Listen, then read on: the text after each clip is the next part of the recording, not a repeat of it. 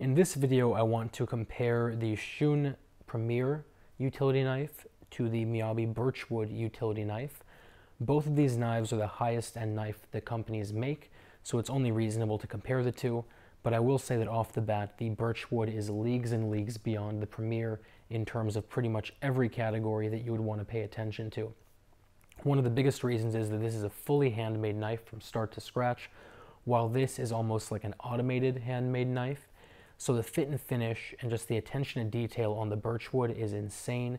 Every single corner and edge has been rounded out, even down here. So there are no sharp edges or sharp corners anywhere but the blade. And the actual places where the handle meets the blade and where the handle meets the end of the knife are perfectly formed to the point of being completely and totally flush.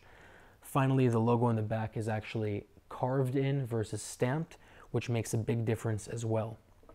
By contrast, each of these angles is just a 90-degree angle, so you feel an edge when you're moving your hand on it. When you actually touch where the blade meets the handle and where the blade and the handle meet the actual end of the knife, you can feel a large lip because it is not perfectly flushed. And the logo has been stamped into the back of the knife instead of being carved, so you can see where all the metal has been moved out of the way and it looks just a little bit sloppy. The actual cutting edges and the material the cutting edges are made out of are very different. The Shun uses VG Max steel, which is very hard, it's about 61 hardness, but the Miyabi uses SG2, it's a powdered steel, and it's 63 hardness. And the end result is that this knife is probably never going to need to be sharpened. On top of that is the actual cutting edge. The Shun is a very respectable 16 degrees, but the Miyabi has been hand sharpened using their 3-step method to an insane 9-degree angle. We're talking single digits. And as you can imagine, when you're using an angle on this knife that is roughly 50% thinner than on the Shun, it is exponentially sharper as well. Both knives have a little bit of pizzazz added to the blade.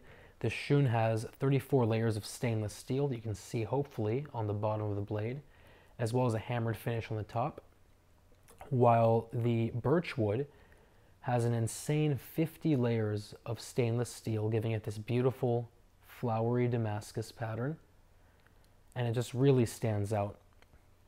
Full tangs on both knives, obviously. The Shun is a brown pakkawood handle, which is a compressed resin-filled wood, and the Miyabi is birchwood, which is one of the woods that were originally used in Faberge eggs, and it's very, very rare, very expensive, and it just has a beautiful, almost holographic grain pattern to it. It's really hard to describe unless you're looking at it in person.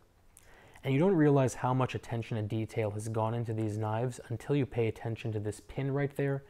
At first glance, it looks like it's just a single pin, but it's actually mosaic, and that means that it has roughly 15 to 20 little tiny pieces of bronze, copper, and stainless steel that have all been placed in this little pattern and then pushed into the handle. So you can tell that someone has put their heart and soul into this knife. Either way, I'll put a link down to both below. If you guys have any questions, any comments, or any concerns, let me know. And otherwise, I will talk to you very, very soon.